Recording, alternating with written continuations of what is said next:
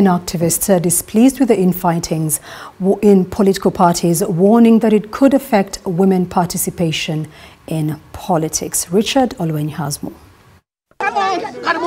This has been some of the chaotic scenes in the once leading opposition party, Forum for Democratic Change, where the two faction groups, one loyal to party president Patrick Oboye-Amuriat and Secretary General Nathan Nandala Mafabi, up against Ibrahim Semuju and Lord Mayor faction group over the alleged dirty money from the National Resistance Movement.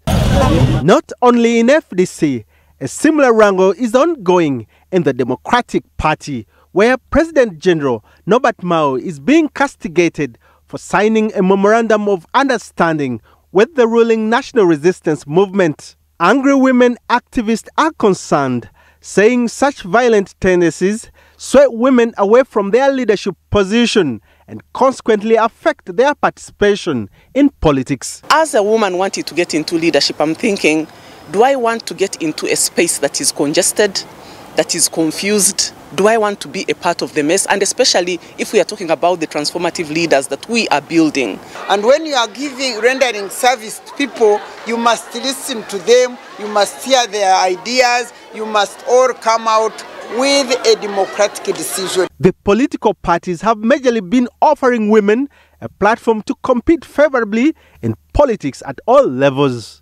The angry women, under their umbrella organization, Forum for Women in Democracy, argue that such infighting narrows the space for women. Even while contestation is going on in whichever space a leader is in, I think the principle is about you, the individual.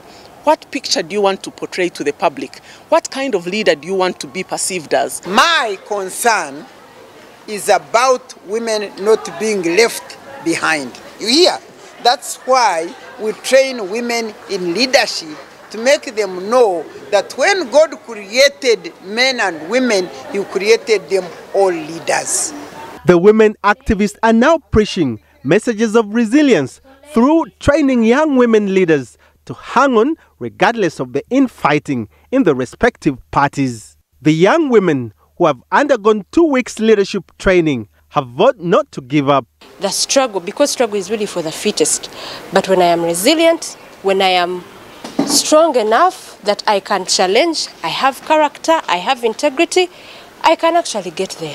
When something fails, you need to stand up again. And as a leader, giving up is not your choice. Even if you fail in some other sector, you can use your power in some other sector. Richard, Olwenyi, NBS, Live at 9.